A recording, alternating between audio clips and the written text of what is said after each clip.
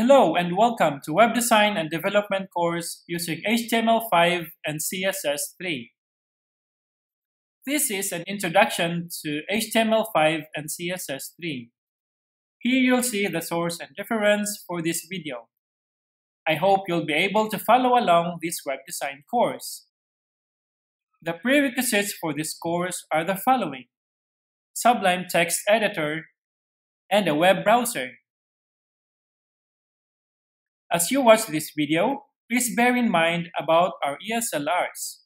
And these are right thought, right communication, right attitude, right conduct, and right lifestyle. Now let's move on to our lesson. Section 10. Getting your site on the Internet. Lesson 10.5. Sitemaps.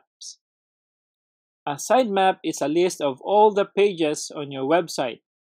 In addition, a sitemap can list other resources on a page, such as images and videos. You can also add information about how often a page is updated and when it was last changed. A sitemap can be submitted to search engines and ensure that all the pages are referenced and crawled.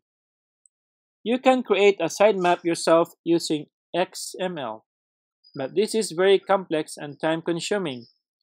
The easiest way to create one is via free sitemap generators. Do a Google search for sitemaps. Once your sitemap is generated, you'll have an XML file that you can upload to your web space. Place it in the same folder as your index.html web page, the root folder in other words. Your sitemap can be submitted to all the main search engines. For Google, you need to sign up for Google Webmaster Tools. But generally, search engines will see the sitemap by themselves and use it to index your site accordingly.